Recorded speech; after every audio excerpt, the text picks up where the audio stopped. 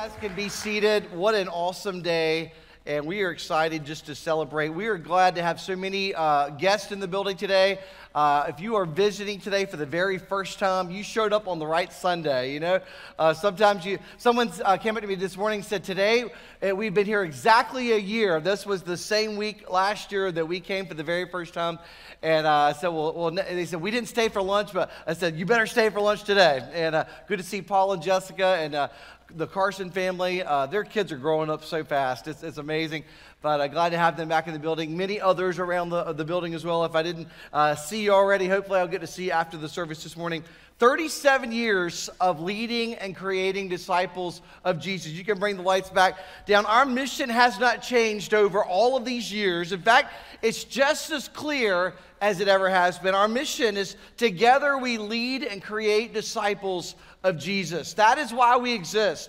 That has not changed in all of these years. In fact, we began as a Bible study. Some of you may not know this, as a Bible study in a house where McDonald's now sits. So this morning, as I was getting my mocha frappe and my bacon, egg, and cheese McGriddle, that's kind of where everything began, and 37 years ago, and it began as a small Bible study, then moved across the street to the McCullers Ruritown building, right behind Harris Teeter. I think there's a biker church that meets there now, and we met there for a year, and then our very first anniversary, or first birthday, we moved into the building now where Kids City meets on Sunday. And so back then, it was there were tobacco fields everywhere. In fact, if you grew up in the area, you know this area was in the middle of nowhere. In fact, we laugh about it today because, I mean, now it feels like we're in the middle of everywhere. Everybody is here, and, you know, years ago you would say it's the church beside Hardee's. I mean, no one wants to be known as the church beside Hardee's, all right? But now we say it's the church across from Costco, and everyone's like, oh yeah, I know exactly where that is. I shop there every week. And but it's awesome to see how God has brought the world to our doorstep. We're excited to see what God is doing and see that the process of making disciples doesn't change even though the times change, but it requires clarity of process. It requires having a heart for seeing disciples born and growing to reproduce themselves. Real ministry is messy. I say that because even this week we experienced some crazy situations, and I was looking at our staff the other day. I said, real ministry, people think as a pastor that all you do is preach on Sunday. That's the only day a week that you work. And they think that you dedicate babies, do baptisms, and marry people. And that's the brunt of what you do. And I'll say, really, that's just a small portion of what happens on a daily basis, because real ministry requires you to get involved in people's lives. That's where discipleship happens. That's where life change takes place, and it requires us to pour our lives into other people. And folks, I love seeing the life change that takes place. The reality is, if you're making disciples, it requires sacrifice. It requires investing. It requires you to have a burden for those who might look different than you, that might have a different political view than you do. They might be from a different part of the country than you. And you say, hey, God still loves people from California? Absolutely. He loves the Yankees? Absolutely. He loves those from West Virginia? Yes, all of them. Whether you have a full set of teeth or not, God still loves you. And it doesn't matter what your I laugh at all that, but we're just as crazy down here. I mean, and people sometimes come down here and they complain, and they'll say something about, well, you know, these people, they're hicks, they talk slow, and I'm like, you're the one that moved here. I mean, get on board. And they talk about us Southern drivers. We don't know how to drive in snow, all right? It's that way. And everybody's like, well, I'm telling you, up north, we're driving 65. Up north, you don't have the ice that we have, all right? So the ice will not allow you to drive 65. And the majority of the people you see that are wrecked and off in the ditches are not from here. We stay home when it snows. But anyway, that's just a different world. God loves the Tar Heels. I think he loves a few of the Duke fans too. But anyway, we're not going to park there today. But I'm thankful that over the almost 4 decades, so many people have bought into the vision and the mission of the church. And folks, we still have a few of those original people, and I think of the sacrifices that you've made over the years so that others could hear and understand the gospel. I look at what happens on a daily basis in the life of the church. We're standing on the shoulders of men and women, saints of God, who are faithful to teach week after week. And sometimes we talk about, having enough volunteers for holiday weekends or for big events and all of those things. But think about the people that literally they ushered every Sunday for 20 years. They taught a Sunday school or Bible study class every Sunday for 20 years. They played the piano. They sang on the stage for 20 years. And folks, what happens is we are privileged to follow those people who are faithful and are willing to invest. Countless lives have been changed here in the Triangle and around the world. Many have gone to the ends of the earth on mission trips to share that Jesus loves people. He loves them and died for them. And many people in this room are products of the mission and vision of Calvary Raleigh Church. You've gotten saved and baptized here. Just a few weeks ago, baptizing Stephen and Ashley's daughter. I remember Ashley growing up in my youth group, and now baptizing her child and seeing another generation being raised in the same church and understanding that Jesus Christ loves them. And he desires to transform their lives. See, raising their families in the church and making disciples in their own house. So I want to invite you to Matthew 28. We're going to look at the mission we looked at last Sunday. Today we're diving into the vision of the church. Matthew 28, verse 18. It'll be on the screen. It says, Jesus came and said, all authority in heaven and on earth has been given to me. He says, go therefore and do what? Make disciples of all nations, baptizing them in the name of the Father and the Son and the Holy Spirit. And he says, teaching them to observe all that I've commanded you, and behold, I am with you always to the end of the age. God had a plan. He had a mission. And the passage in Mark 16 is a parallel passage. He said to them, go into all the world and proclaim the gospel to the whole creation. Whoever believes and is baptized will be saved, but whoever does not believe will be condemned. What he's saying, he says the church has a mission, and we've been on that mission as a local church for 37 years. Our mission's clearly defined, and it dictates how we do ministry as a church. We're going to be about making disciples of all nations. Jesus died for the sins of the entire world, no matter the tribe, the tongue, or the nation. And then we go into the vision portion. Ultimately, we are to be declaring the name of Jesus in the Triangle and the world. God has given us a responsibility. How are we going to carry out the mission? How are we going to fulfill the vision that God has for His church?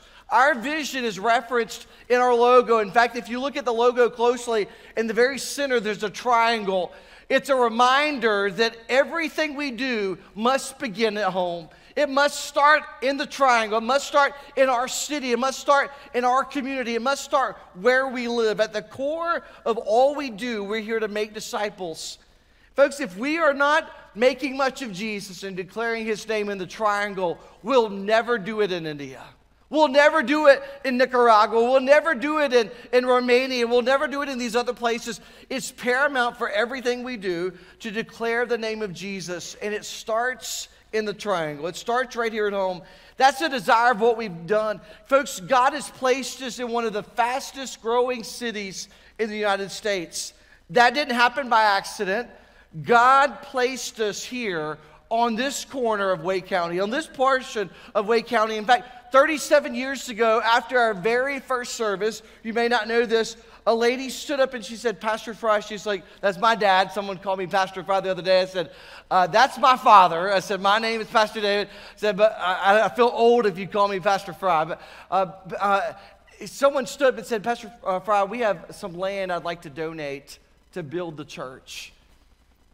Very first Sunday, some churches spend years, 10, 15 years, accumulating the money to buy property to build it in Wake County. On the very first Sunday, she gave the land right now where our church is sitting. And people had offered her top dollar for the land, and she told developers it's not for sale. And then she turned around and she donated it to the church for the building. And years later, after she had passed away, her 3 daughters donated another 3 acres behind us.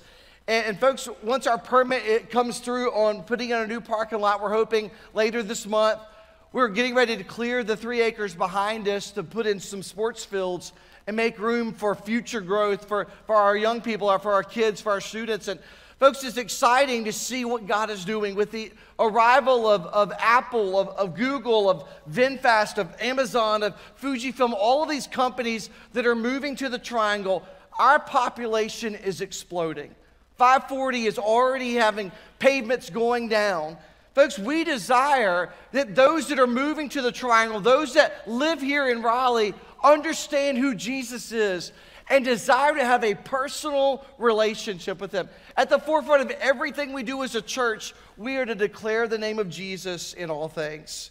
From our services, every ministry of the church exists to fulfill the division of declaring the name of Jesus here at home and ultimately around the world. In fact, according to WRAL, if that's where you get your news from, people are moving into Raleigh at 62.5 people per day. All right, just imagine, Wake County is the 3rd fastest growing county in the nation. So if you live in Wake County, you are in good company. I mean, everybody else is moving here too, and it's exploding with growth. It's according to the statistics on WRAL, the county has a daily average growth in these different cities or areas. Raleigh of 17.3 people per day are moving in to the city of Raleigh. Cary, if that's where you call home, 10.2.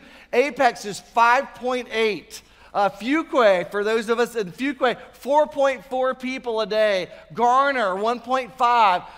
Angier, 0.1. So a little bit slower in Angier, but you're catching up, all right? But the reality is, if you see your name on there, your town or your community on there, God is bringing people here in record numbers. I didn't know that Durham belonged in Wake County, but I saw that on there. But WRAL, some of that's fake news anyway. I'm meddling. I'm getting off track. But the number of neighborhoods under construction in our city it's staggering what's happening. But folks, as disciples, we have a personal responsibility to share the hope of Jesus with others. Though we seek to meet physical needs, our ultimate desire is to meet the spiritual needs of others. We strive to help equip our people to understand how to share the gospel in a simple and effective way. And don't make it so complicated. Jesus loves people, and he calls us to a better life. In fact, we share our story of hope and forgiveness. Let people know they don't have to get their life all cleaned up in order to come to God, to come to Jesus. Trust me, he is the only one who can clean any of us up. Were it not for God's grace, none of us could be saved. In fact, Paul writes in Ephesians 2, he says, "For by grace you have been saved through faith. That is not of your own doing." In other words, if you're trying to figure out how to clean it up and get yourself all right so that God will forgive you, God will save you, you will never arrive. He says, it is the gift of God. Verse 9 says, not of works, so that no one may boast. In other words, he says, all of salvation is by God's grace. It's a gift that we don't deserve. And statistics show that half of disciples of Jesus say that they actually share their faith at least one time per year.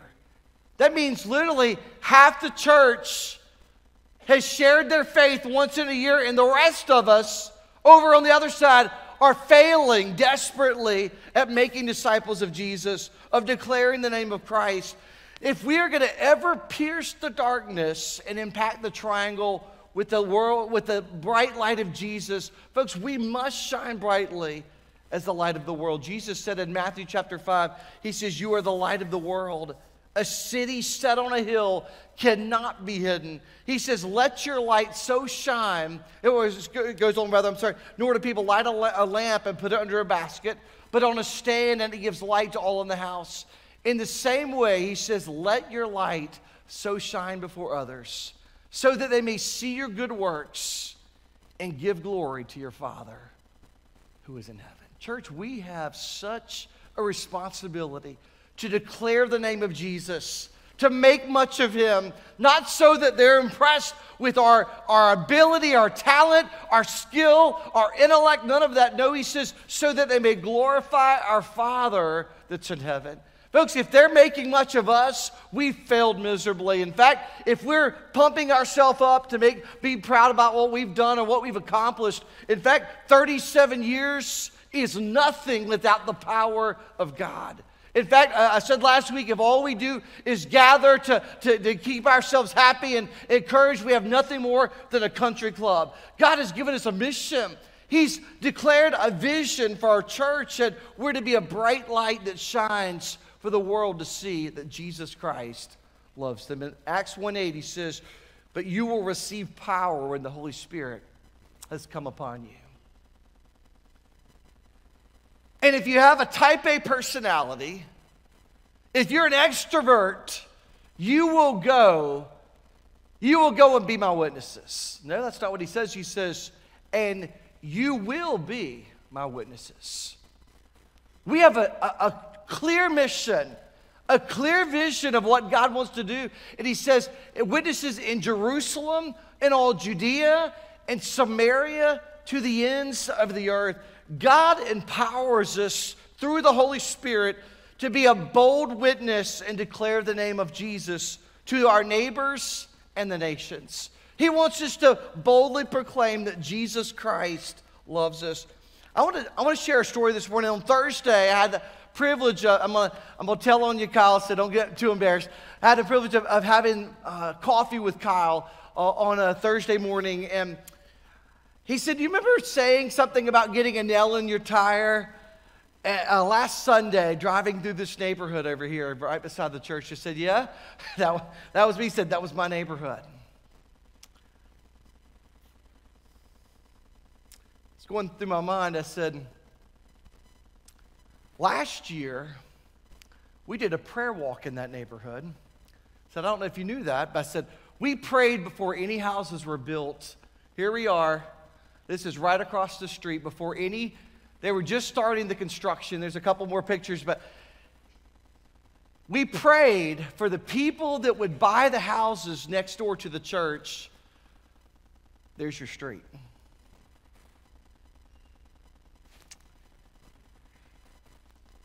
Kyle said, well, I guess we're your first people that you're reaching. Because today, there are brand new houses in Royal Creek next door to the church.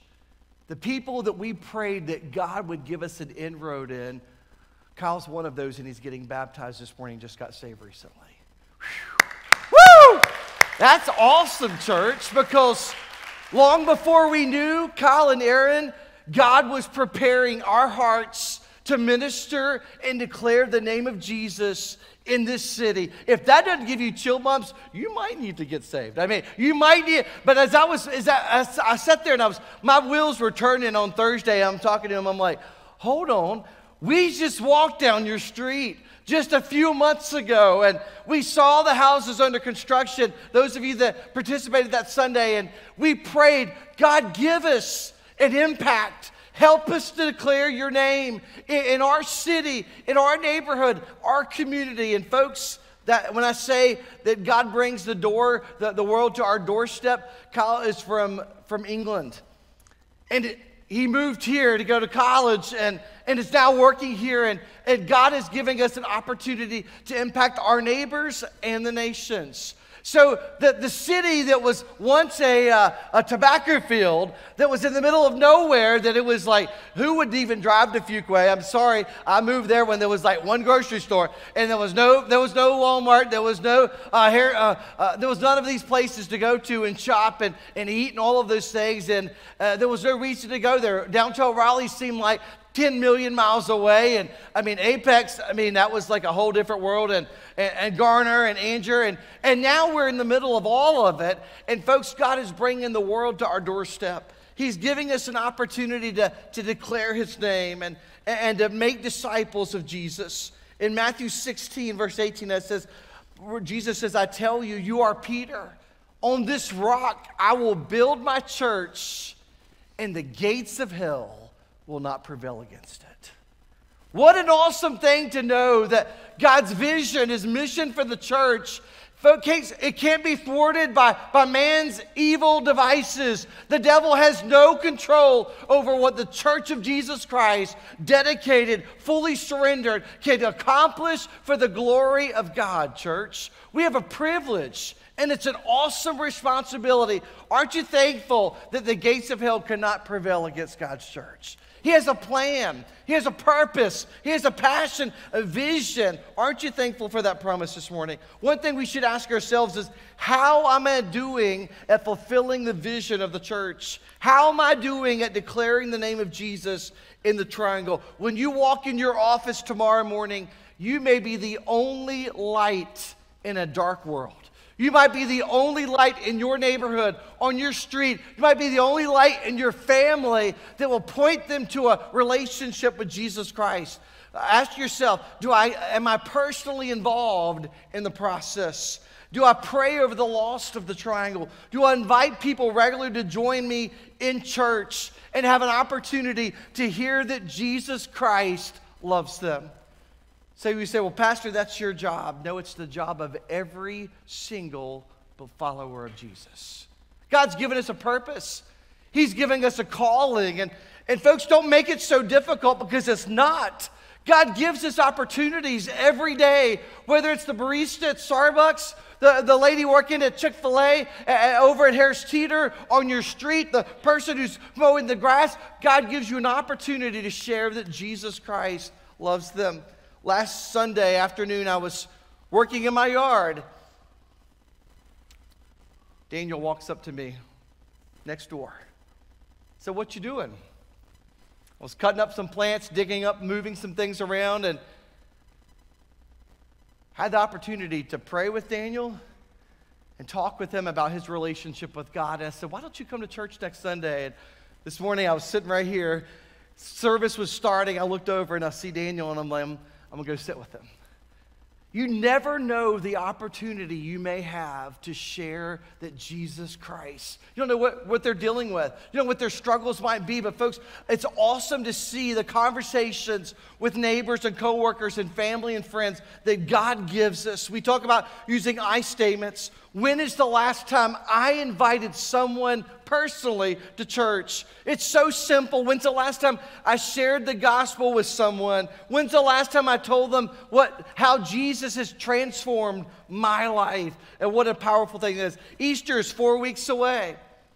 As you leave the building this morning, there are invite cards out in the lobby. Pick these up. It's a simple invitation. It looks nice. We've spent lots of money on it, folks. All you have to do is place it in someone's hand and say, will you be my guest this Easter? How about joining me on Easter Sunday? And I'll treat them to lunch. It might be the greatest thing you do all year is invest in someone's eternal destiny and seeing what God wants to do. Pray the Holy Spirit will speak to hearts, that they will trust Christ as their Savior. And just yesterday, a lady texted me. She said she led her father-in-law to Jesus Christ. And folks, we have been praying for him for years. Jesus still saves. He still transforms life. And she said, my husband got to listen on the phone, and she said he heard his own father praying to receive Jesus Christ. And it gave me chill bumps as I thought about, folks, God is still saving people's souls. He's still transforming lives. Our Easter signs went up this week. Folks, pray that as people drive past our churches, they see signs all over our community, that God will use it to bring them under the sound of the gospel on Easter Sunday. When our Easter promotions start on social media, share them on your story, on your page, and even better, bring someone with you so that you have an opportunity to change their eternal destiny.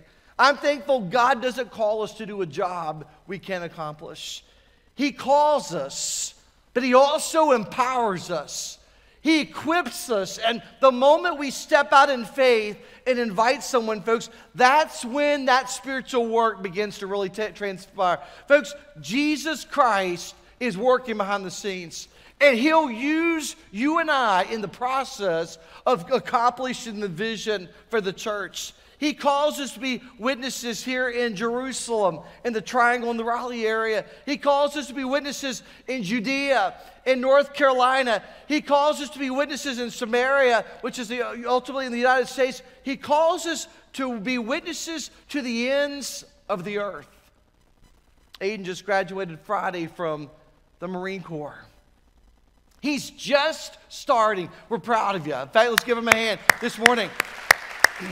Alex is home from the Marine Corps as well. Let's give him a hand this morning. God is using them. And if you allow God to use you, you can be a bright light all around the world with the gospel. Later this year, we have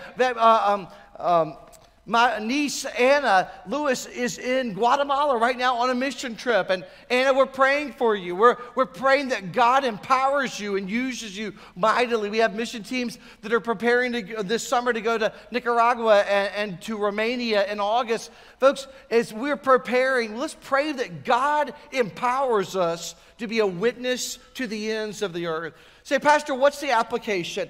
Ask yourself, how am I doing at declaring the name of Jesus in the Triangle and in the world?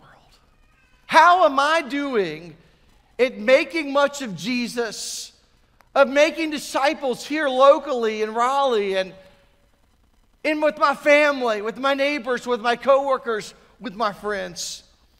Ask yourself, when is the last time I invited someone to church? You see, as God is bringing people on our doorstep, if we aren't faithful to declare His name, folks, people will move here, but they may never know that Jesus Christ loves them. I hear people all the time say, Pastor, we visited 20 churches before we found a church home. You know what people say? They say, Pastor, I thought moving to the Bible Belt, there'd be so many options that we couldn't make a decision of what church to plug into because there was just millions of options. Of the people I introduced this morning that joined the church, one of those families lives in Dunn. They drove 50 minutes to get here. Stephen and Ashley, Smithfield. Lady right here also lives in Smithfield, Miss Shirley. Ty and Jill Benson. You know what I say? Where the Spirit's alive, it's worth the drive. When God is transforming lives, we drive that far to work every day and we don't even think about it. And yet, folks, I want to be a part of a church that's living on mission, that sees clearly the vision that God has called us to declare His name. And folks, it starts right here at home. And folks, it spreads. It goes beyond the walls of this church. It goes beyond the parameters of Wake or Johnson or Harnett or Chatham County or God has called us to be a witness, church, and it requires us to invite. It takes us out of our comfort zones, across the street, across the hall at work, across the cubicle, and invite someone at the gym, wherever. Take the opportunity. God has called us to invite someone to Easter, that neighbor to come and join you on Easter Sunday. And then look around. Look for people, maybe they've grown discouraged. Maybe they're feeling like they're in this fight all along and they're barely hanging on. Maybe you haven't seen them at church in a while. Maybe you should pick up the phone and say, you know what? God put you on my heart. I just want you to know that you matter. We miss you. We love you. We want to encourage you. Folks, you never know what a simple phone call or a text or a message or a visit or a card might be, just the encouragement that they needed to say, you know what? I'm not going to give up. I'm going to continue on declaring the name of Jesus. I want to make much of Jesus. What a joy for 37 years to be living on mission, living out the vision of declaring the name of Jesus. But church, we've just begun. As 540 is completed in the next year, can I just say we ain't seen nothing yet? If we think the community around us is exploding, we ain't seen nothing yet. We have not even scratched the surface.